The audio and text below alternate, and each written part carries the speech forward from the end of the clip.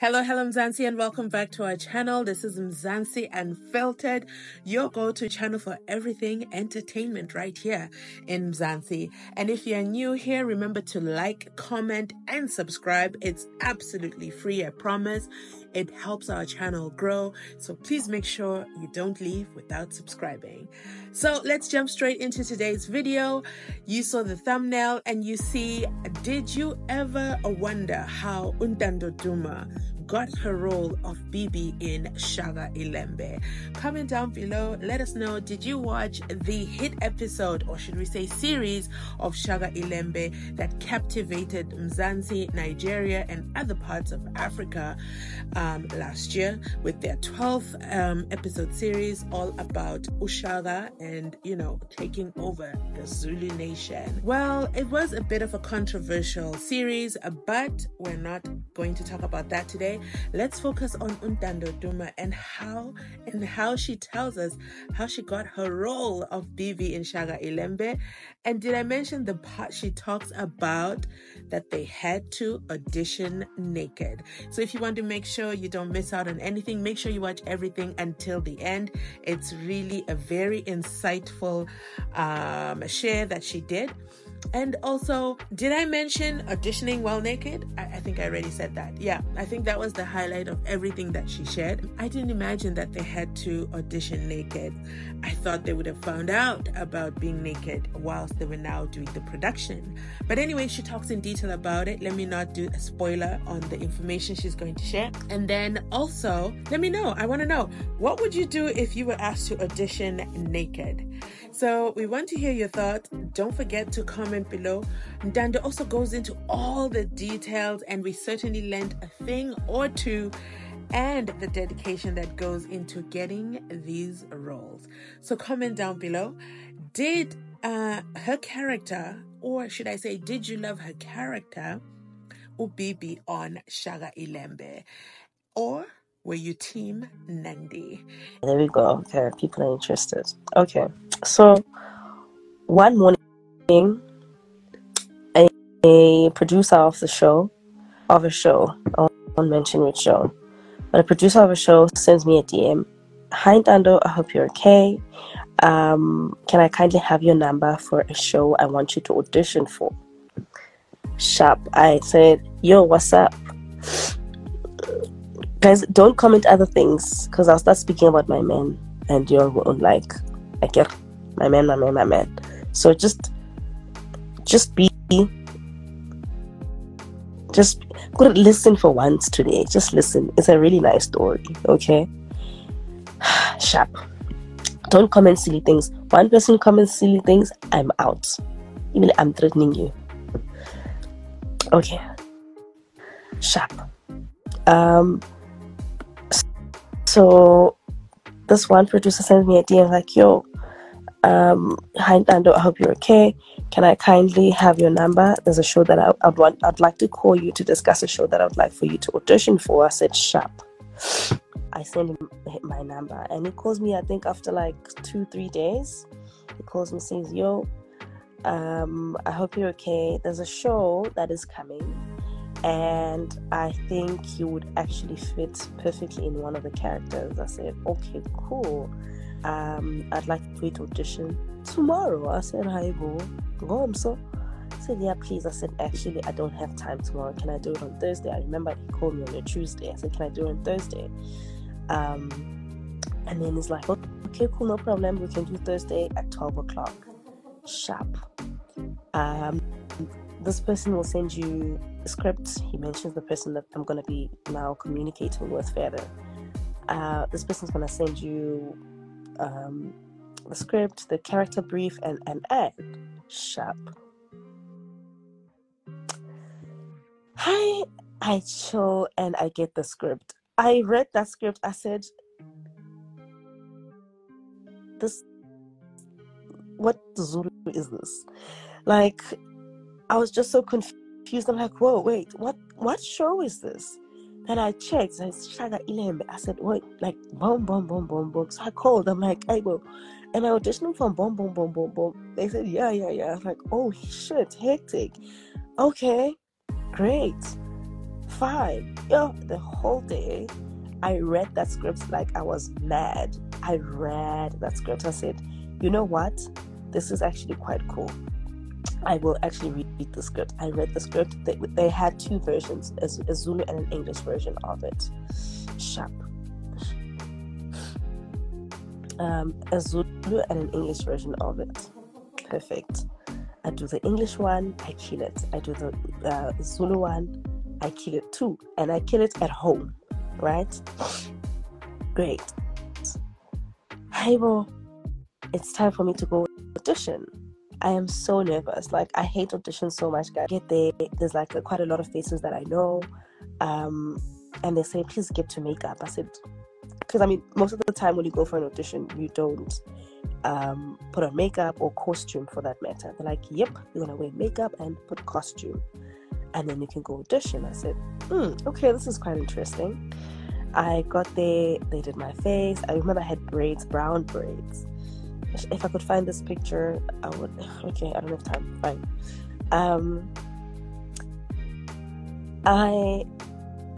They do my face. They also like tint my eyebrows to like look, to not look modern as they look now. Great. They cover my tattoos. I have 4 tattoos, so they covered all of them to make sure that the body looks as natural and clean. And then I got in there. I remember my first audition was with Ngozi. No, actually, it wasn't with Timmy. It was with Chris. And the audition, we were actually naked. And we were told that, this is one thing that I actually appreciated, was the fact that they were so transparent with us from the beginning, So it's not something that we got into and then all of a sudden they changed things to say, okay, you're going to walk around naked with your boobs, and then just like, hi, bro, They were so transparent and straightforward from the beginning. So, I'm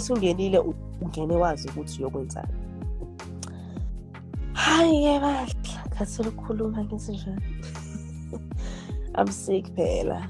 Can I take a break a little bit? You can just comment now, just for break. No?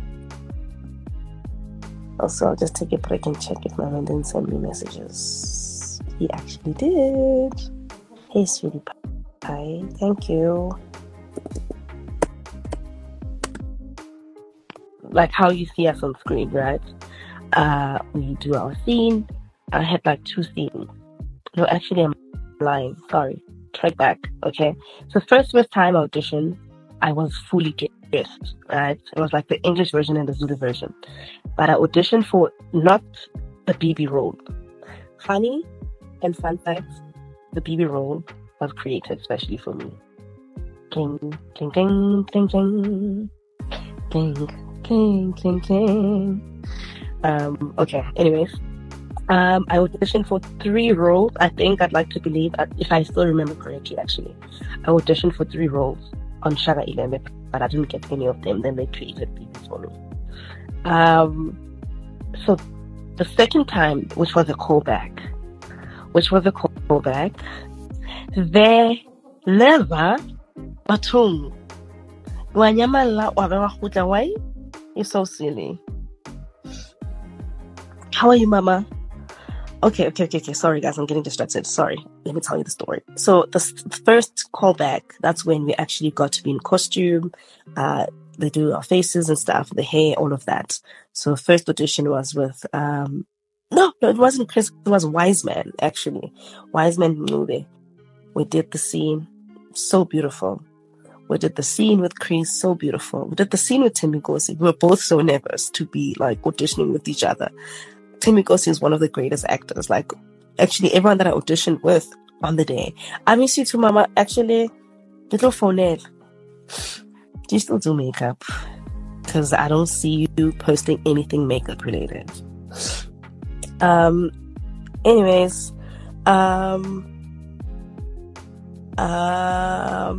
yeah, I did a scene with Ngozi, and it went well. Well, yeah, at the time it went well. I was so nervous. I was so nervous. I was just like, oh my God, I really hope that I actually take part in on this show because it looks really interesting, you know. Hi. Anyways, I finish, I go home. Guys, if I tell you that I auditioned 10 times for that role, you actually won't believe me. I auditioned 10 times for Shaka Ilembe. I auditioned naked for Shaka Ilembe. I auditioned 10 freaking times for Shaka Ilembe, okay? They would call me and call. And it was not only me, because I would get there. I'd get there, and there's the same people that I saw the last time. Hey, bro. I'm just like... Ugh. Sorry. Let's take a break a little bit. My man is sending me a message, so I need to respond, okay? I asked the production manager, I said, dude, because I'm so tired of coming back here, and you guys are not even saying anything. They don't even say anything. Like, was the casting done by Americans? Oh, no. Definitely not. It was done by our own people. Hey, bro, I wanted to cry. They're like, no, you will get used to it. This is how we actually run auditions. I said, I said minangege, and I was lying because I went for the 9th one and the last one, which was the 10th one. And we're still in costume, you know. It was quite an interesting experience. It was quite, and no one said, oh, you killed this one. They'll say, okay, thank you so much. You'll hear from us. Are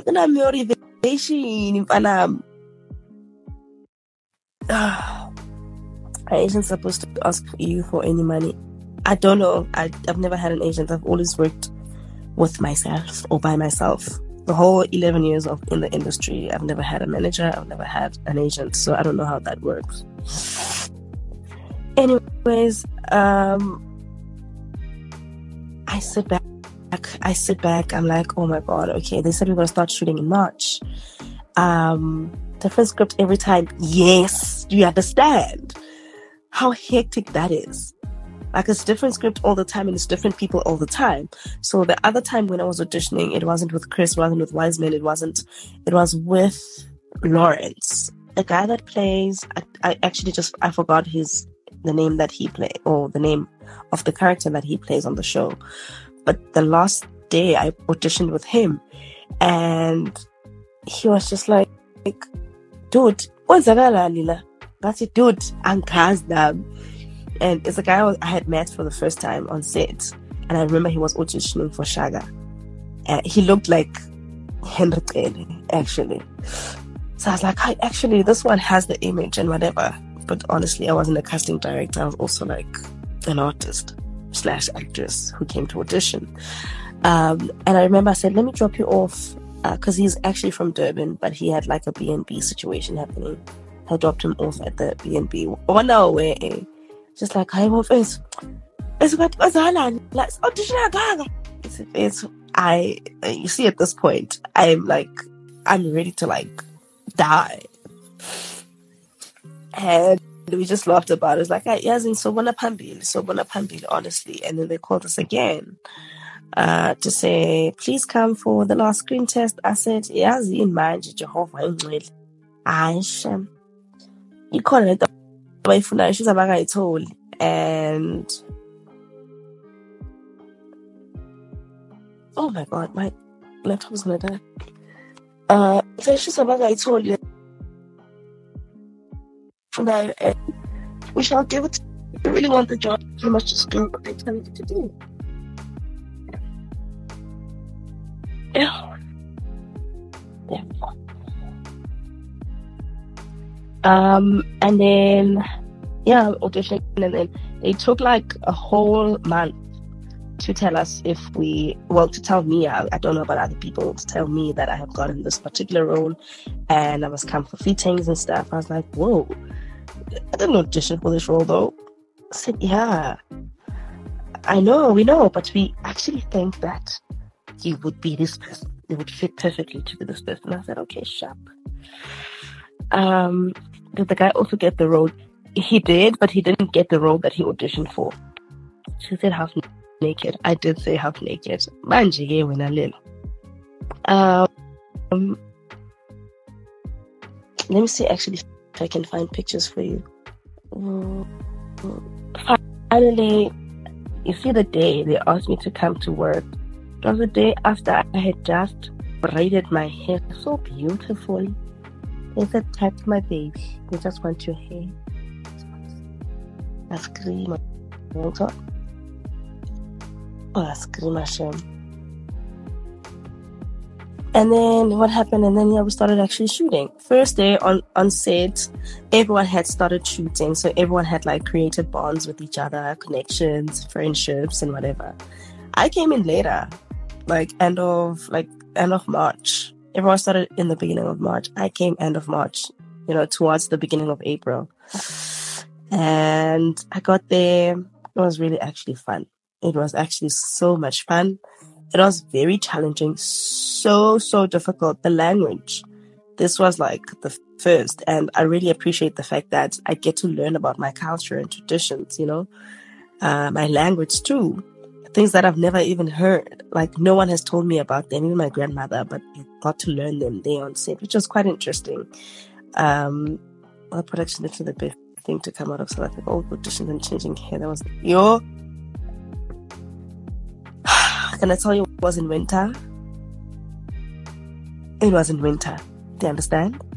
It was in winter and we had to be outside, half naked. And guess what? We did not make it seem like it was winter. There was a scene where I was inside water and it was with the little baby Skuja. Firstly, I'm so scared I can't swim in an open ocean, okay? I had to read subtitles all the way. Me too, same. Me, myself too. Actually, I'm going to watch it again. Just in G. I'm scared of open ocean, and that day I had to be inside the river and shoot inside with the little baby and my husband Senzangakon.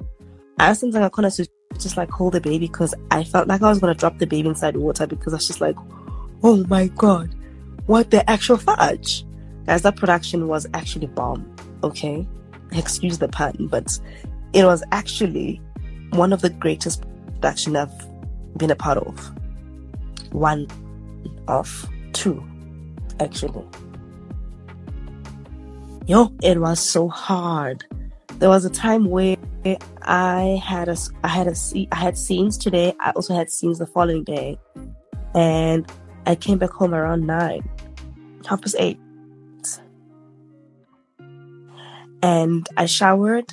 I went through the script until 4:00 because the call time would be 5:30, and then I showered again and I went back to set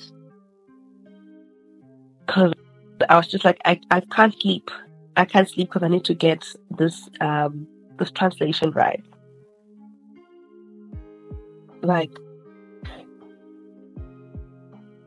It was insane, guys. It was insane. The Zulu.